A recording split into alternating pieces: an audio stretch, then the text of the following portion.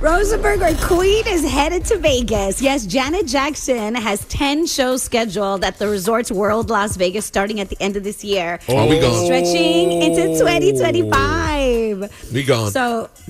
Yeah. So she said they announced it. I think the first show is December 30th and 31st, but additional gigs are later, January 3rd and 4th, 2025. And then she's going to return for more shows February 5, 7, 8, 12, 14, and 15.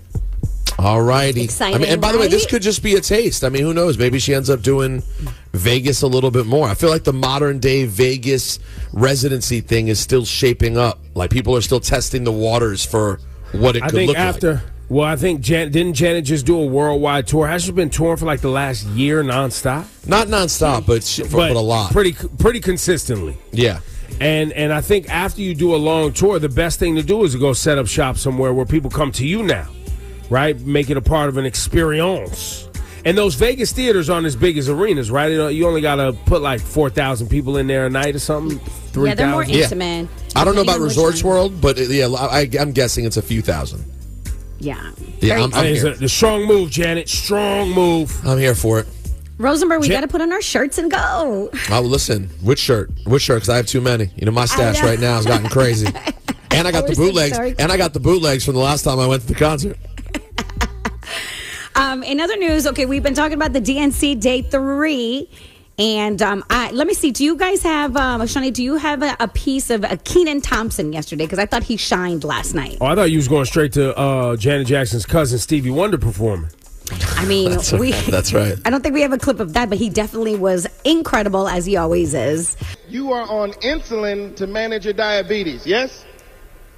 Yes, and thanks to President Biden and Vice President Harris, I only pay $35 a month for my insulin. There you go. That is great. That is great. But on page 465, Project 2025 calls for millions of people like yourself to pay more for prescription drugs like insulin. Why? Why? Well, I guess maybe to help Big Pharma make more money that they can donate to Republican politicians, I assume.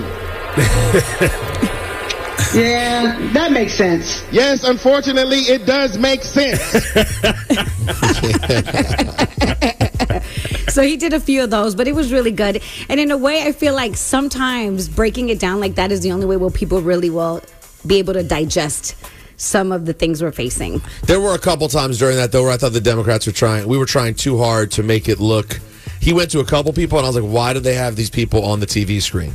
And like they had nothing to say. They would just be sitting there like, hi, Kenan. Well, he'd be like, it's the same reason Griff sometimes put people on hold, and we go to them, and we're like, yo, hello? I know. Why did you put that person on hold, Griff? No, but Kenan was very good, man. Shouts to him. By the way, they said Mindy Kaling was emceeing yesterday. I didn't see her at all. I saw Mindy come out, and she was shouting out Massachusetts, and she shouted out Boston, and she was like, Ben Affleck, hang in there. Really? She did? She was like, people hate on Boston. I don't know why.